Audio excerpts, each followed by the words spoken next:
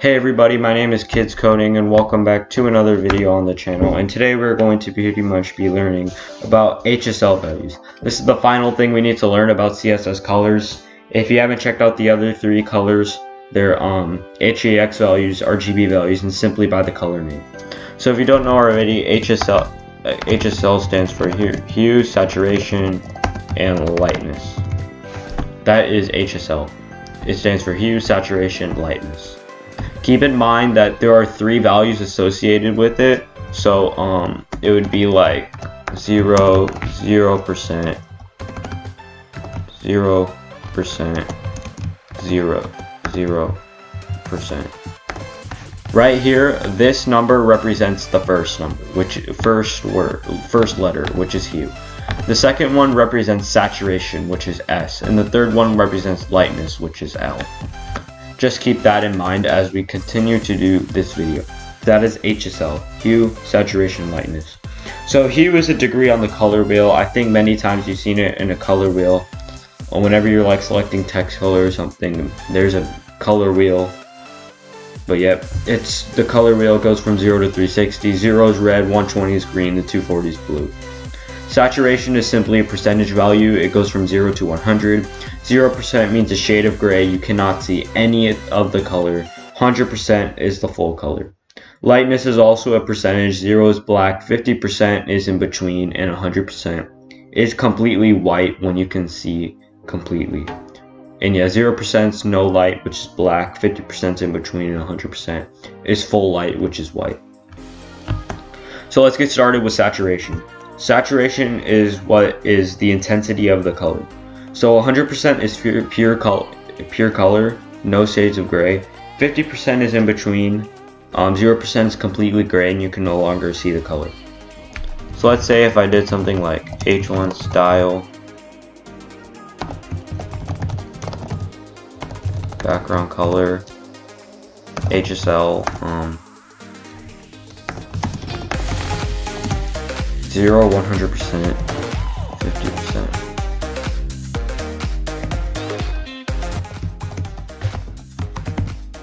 And then let's put our HTML inside. Save that, reload it. And I just see it gave the color red. So 100% is once again simply the pure color. As you keep decreasing the percentage, it starts to get darker and darker. So yeah, you see the red got darker. It just gets darker and darker until you get to the point where you go to 0%. And then that is just, what did I do?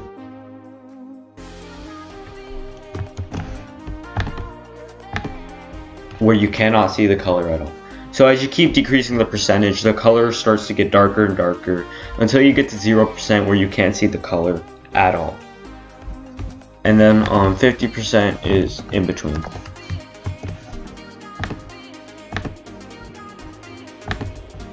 So yeah, that is pretty much saturation. There's two things you should keep in mind. The first thing is that we're only changing the second number because according to HSL, S is the second letter. So an S stands for saturation. So we're only changing the second one. We're only changing this one. The other ones are associated with other things which I'll talk about later. But we're only changing the second one. Another thing to keep in mind is that I'm using the CSS shorthand property for the colors. This is only what you want to do if you want to make only one change.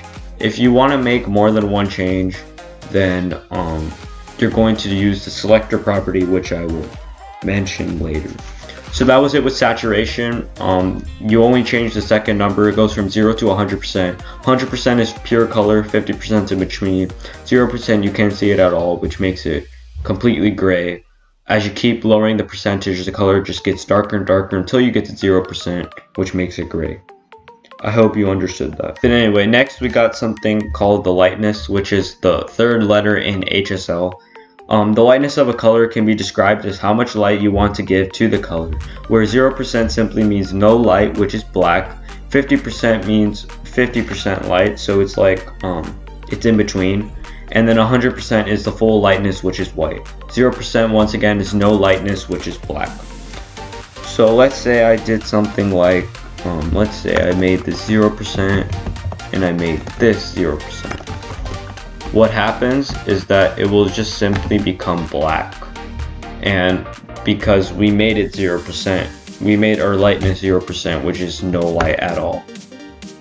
As you see, we can't see the text at all, like we can't see the text. If that is like a big issue, then we can just change it, because I know even me, myself, I have like a really big issue with not seeing the text. So we can just simply change that by using the selector property, which I covered in CSS selectors. So let's make the background color our HSL value.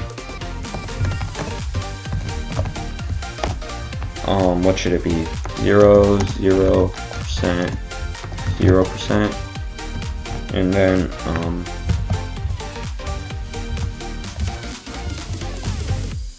and then let's make our text color white.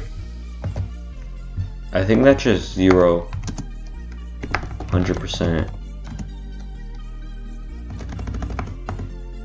0%, 100%. And then let's do that.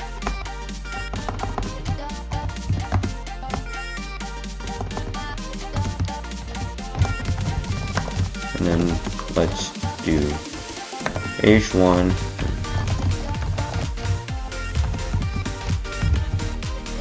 Okay, let's close it from there and then let's reload. Yeah, let me just say, or it could be because I didn't add HSL. Yep. So I just see if we pretty much made it white. I did the HSL value of white, which is 0, 0%, 100%. You can also just say it white. You can also just say that.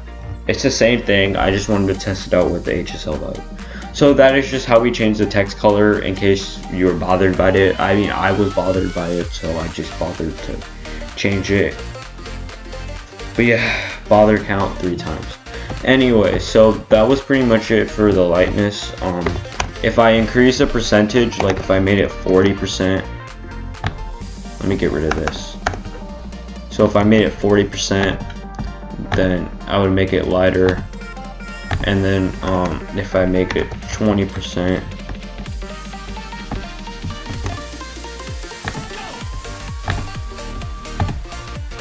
and it would just get what?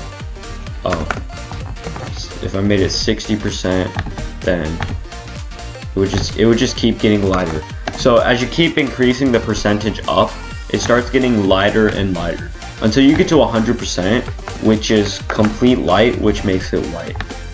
So that's pretty much what lightness is. It's on a scale of 0 to 100. It's in a percent. 0% is no light at all, which is black. 100% is just complete light, and it's white.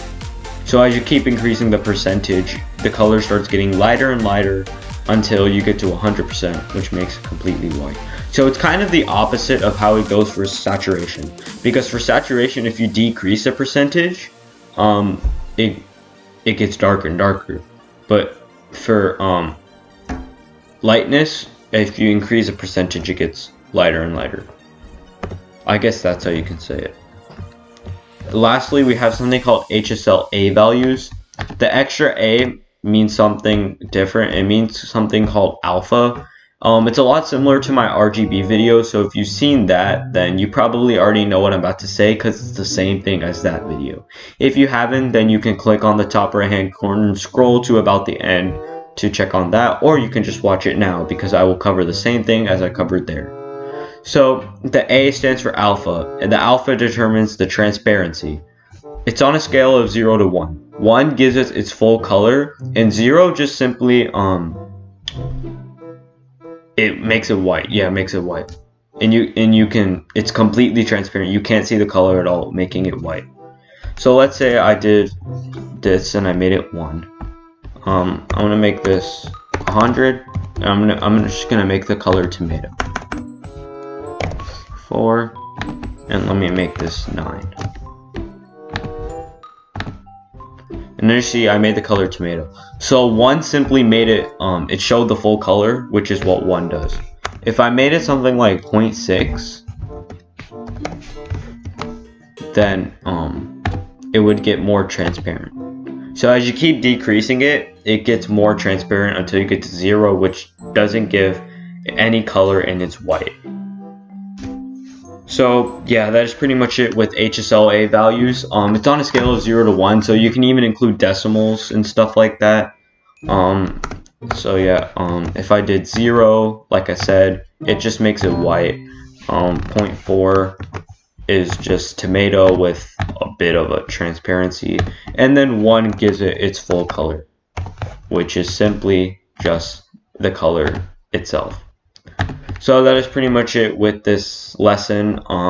If you had any doubts, then you can go to my website at kidscoding.com. I will upload lessons there on the videos that I do here on YouTube. And yeah, follow my Instagram at Kids Coding Club. Subscribe to the channel if you enjoyed it, and I will see you all next time.